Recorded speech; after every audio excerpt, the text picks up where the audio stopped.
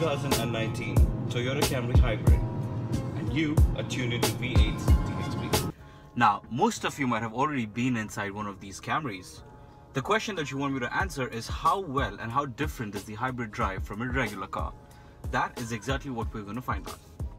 First off, everything else stays perfectly normal. Everything is just the way that you have it on any regular car. You have all your gear features over here. You've got your park, reverse, neutral and drive, and you've got all the other stuff that goes on over here. That stays constant. There's no difference in that. You've also got your same stuff, your speedometer. The only difference is that your RPM meter is now changed with a gauge that has charge, eco and power mode instead of your RPM meter.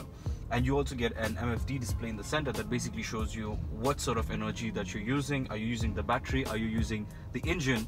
Or are you using regenerative braking to charge the batteries up? That information is not something that you definitely need to be looking at. It's sort of the information that is good to have, and it's more of an FYI, and it's not got to be something with exactly what you're driving. So let's show you how it's going to drive. This is the first time that I'm driving a hybrid as well, so I'm very new to this experience as well. So let's see how this car works, and I will take you around for the drive, see how this does.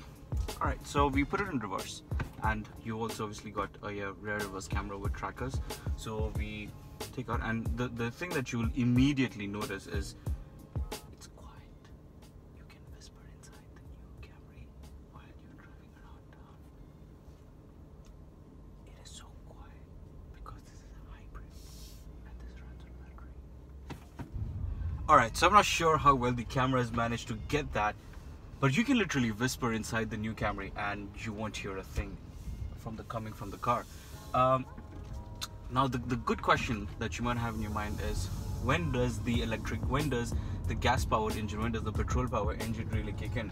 So there are multiple calculations that Toyota has put together to understand when does the gas powered engine, when does the petrol powered engine come in. And one of the things that they've devised is the moment you put your foot down and the moment you go above 40 kilometers per hour, that's what I'm noticing from the time that I've been driving this car. The moment you go above 40 kilometers per hour is when the motor kicks in. Apart from that, you're always driving on the battery, and that really helps you save a lot of fuel. What Toyota has done really well with this car is that the mix between and the transition between a battery and a petrol power is seamless. You really don't feel it, and you don't really notice as to when the battery is when you're running on battery and when you're running on engine power. And I think that's a great thing, especially for new drivers that are driving on a hybrid.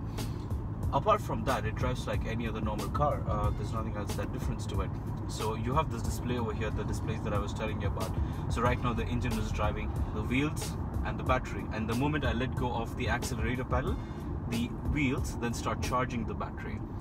And one of the other things that a lot of people have confusion about the hybrid is, how do you charge this car? How do you charge? It's an electric car, so how do you charge it? And that is a big myth that I'm trying to bust, is this car does not need to be charged. This is not the car that needs to be plugged in overnight. This is not the car that needs to be plugged in to a wall socket for you to charge it. The car charges on two principles. One is regenerative braking. So the moment you let go of your of the accelerator and the moment you start pressing your brake, it starts charging, and you can see it on the gauge over here. The moment I press my brake, the charging sheet really goes up, the charging display really goes up. The other way that the motors is charged is, the other way that the battery is charged is using the engine power. So there are a lot of these times when the engine is actually driving the car and charging the battery at the same time. So when you're doing high speeds, when you're like 100, 120, when you're on Sheikh Zayed, the engine is actually charging your battery and it's also driving the car. You also got this infotainment system that definitely looks the part, and you've got a volume knob over here, which a lot of these car manufacturers are now putting in. So that's a great touch over there. You've got these tactile buttons that make it very easy to navigate this. When you're driving, you don't really have a full screen that you need to look at. You've got these buttons that you can look at as well, and it's very responsive. So you can go in all of your options and you can see that it really pops up quickly. There's no delay, and it's got a very good responsive to it. It's got a very good design to it. The sound quality as well is really nice. Once you have everything set up over here, the sound quality is really good. Obviously you've got your phone that you can set up over here, so you can set everything up over there, and then you've got that going on for you, and then you can go in over here, audio, and the navigation. A decent navigation as well is what you get, and you've got point of interest and everything else that you can put in over here, just like any other navigation. I haven't got the chance to use it as yet, but seems to be a fair enough unit. And you do get a 3D map as well, so basically all the buildings you can see all the buildings, and it's really responsive. So if you look at the way that I'm walking around with the screen, just touching the screen, it's really responsive. So I think that's a great thing. Obviously you've got your channel, you've got your track, your phone, and your apps for all of that stuff that you can cut in, and you've got mirror link, all that stuff.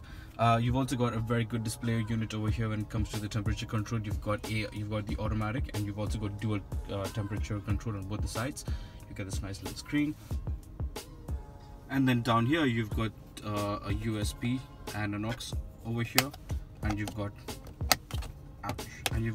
your charging cable system over here that goes in. You've also got a wireless charger, which is great, and this also slides out, and you've got some more storage over here, and you can slide this back in and your phone comes out of there. So basically push it, and then you've got your phone hidden, tap it again, your phone comes out. Really well done. And you've got the transmission over here, you've got your gear selector, and then you also got a bunch of buttons over here. Once this thing focuses, there you go. So you also got a bunch of buttons over here. You've got eco, normal, and sport driving modes, and then you've got the auto brake hold, and you also have the EV mode. So once your battery is sufficiently charged, and once you've got everything else, you can press on this and it goes into full-time EV mode. And you obviously got an electronic parking brake. So I'm in drive right now, so put it in park. You've got an electronic parking brake, 2 cup holders, big size, look really good. And